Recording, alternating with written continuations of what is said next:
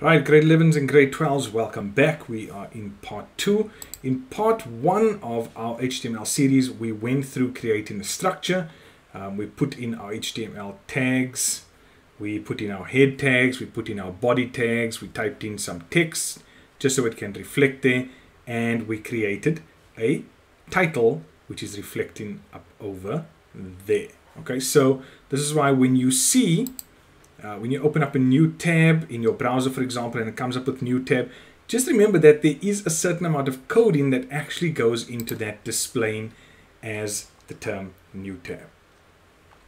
Okay, let's go and do a few things. So first of all, you'll see, even though we type in our text here in the body, we have the text all the way up to the top of the actual website. So when we are in Word, what do we usually do when we want to move text down? We would press the enter button. In coding, it's going to be, in HTML, it's going to be a little bit different.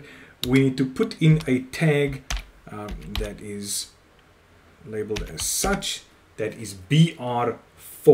So we open our tags, or open the tag BR/, close the tag, and please remember you will be getting these tags as a tag sheet. Let's save that and let's refresh. Oh, and see what it does? It moves it down one space. So basically this tag is what we call a line break. So it's breaking the line at that point and moving things down. So let's say I want to move the text down a few spots. I can go and copy and paste these tags next to one another or underneath one another, whatever you are happy with, whatever makes you feel most comfortable. We're going to click save, we're going to go over and we're going to click refresh.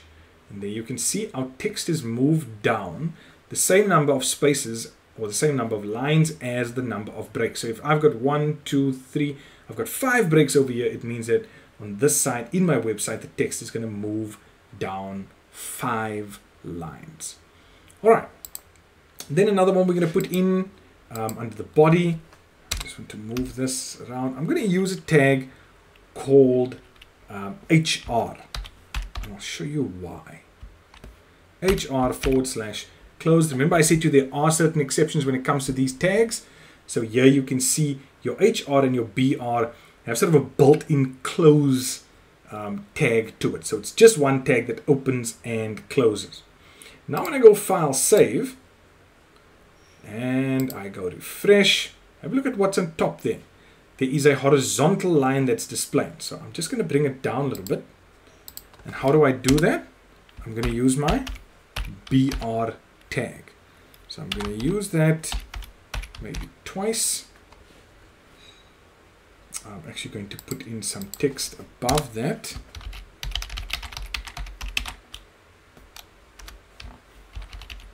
Welcome to my website. There we go. Right, file save, refresh, welcome to my website, and there's the horizontal line, and what you'll see is that it goes all the way across the screen. Now, I hope you are taking note of the way I'm doing the coding, in that I'll do each piece or each little section that I want to do. So like, let's say for example, I want to put in HR, I'll put it in, I'll save it, and then refresh. Now the reason I do that, for me, it's just simpler so that I can track any problems I have as I go along. I would imagine that if you do everything at once and you pick up a problem in your website, you might not know where to go and look. So it is advisable, do it one step at a time, save it, refresh the site, see that it works, and then you know that that's done.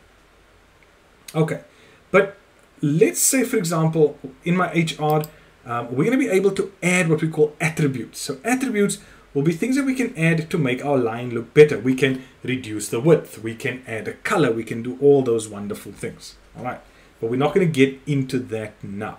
So here now, remember we've added some more text, we've put in some line breaks, we've brought in a horizontal line, and the biggest thing that I'm going to do now is inside the body. So inside this tag, I can add different attributes as well. One of the most famous ones is BG color. Now the reason I say color is because we now have to speak American English. Okay, so please don't spell it like we normally spell it, like color. Okay, C-O-L-O-U-R. It does take American English.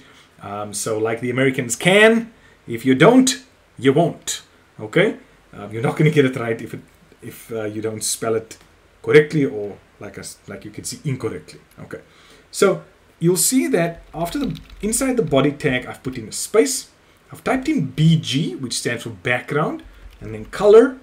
And then we're going to go equals, and I'm going to open inverted commas, and I'm just going to say, let's make it yellow. Okay, so all I have done in this tag is to add what I mentioned earlier, something called an attribute. Okay, this yellow will pertain only to the background of the body. Right, so what do? We go File, we go Save, we refresh our site, and whoo, we got a yellow site. Looks like a certain cell phone brand.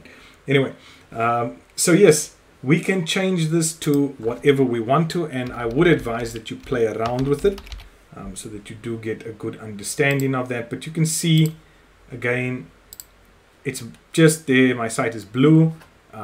That's just the BG color, the background tag. You will be asked to do this. You will be asked to change these things. And that is our second section or second video in our HTML series.